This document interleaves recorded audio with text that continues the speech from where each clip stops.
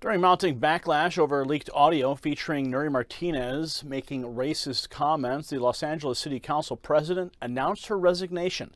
According to the Washington Examiner, there were a chorus of voices calling for her resignation after she was caught on tape blasting a black child of a white city council member as "that little monkey," among other racist remarks.